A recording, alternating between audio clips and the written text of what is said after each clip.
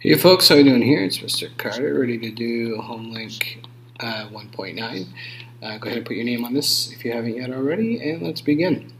Okay, so we are doing U.S. traditional subtraction for this piece of homework tonight.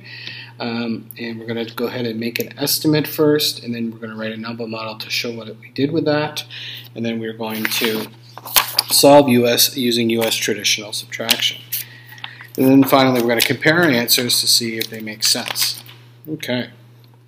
So we're going to do 85 take away 38. So we're going to start with 85. We're going to estimate that and round it to 90. That's a close to number. And then we're going to take away 40 because 38 is close to 40. And 90 take away 40 would be 50. And you can do that by counting up from 40 to get to 90. By tens if you need to. And now we're going to subtract. Well, we always start with our ones place. And we're doing 5 take away 8. And we can't do that. We've got to trade. So we're going to take this 8 and trade it and make it a 7. And we're going to trade in that 1 for 10 ones. And we're going to add those 10 ones to the 5 we already have, that making it 15. So now 15 take away 8 is 7. And 7 take away 3 is 4. 447 is our answer. And that makes sense because our estimate is 50. Alright, so now we're going to do 613 take away 249. So now we're going to go 600 take away, because we're going to take 613, make it 600.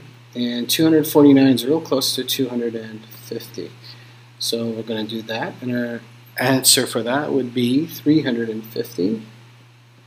And again, I know that because I can count up real quick from 250 to 600 to get 350.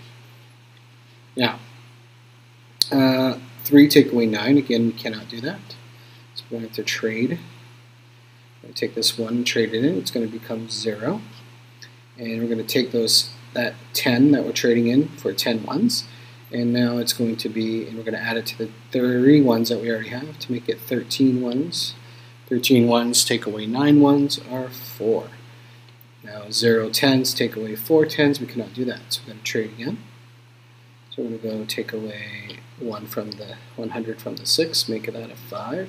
Trade it in for 10 tens, and that would become 10. 10 take away 4 is 6. 5 take away 2 is 3 for 364. Which makes sense because, again, it's close to our estimate. Alright, 506 take away 187. So we're going to go 500 take away 200. And that would be 300 is our estimate. Now, this is written horizontally, and I like to subtract using vertical numbers. So we're going to go 506 take away 187. Switch and make it vertical.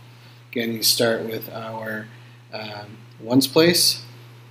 6 take away 7. We cannot do that. We've got to trade. But in this case, now we don't have anything in the tens to trade with. So we've got to go to the hundreds. So now we're going to trade one of the hundreds, make that a 4. That's going to become now 10 tens. Now we've got to take one of those tens and trade it in. So it's now going to become a 9. Sorry, I have to write it small up here. And so now we got 10 ones added to the 6 ones that we already have. So that becomes 16 ones. 16 ones take away 7 is 9. 9 take away 8 is 1. 4 take away 1 is 3. For the answer of 319. Okay, so now I'm going to have you do 4, 5, and 6 on your own. See how you do with that. Make sure that you're doing your trading if you need to. Our practice is some addition. I'm going to do 7 for you, and I'll have you do 8 on your own. See how you do that. So 7 is 740 plus 294. 0 plus 4 is 4.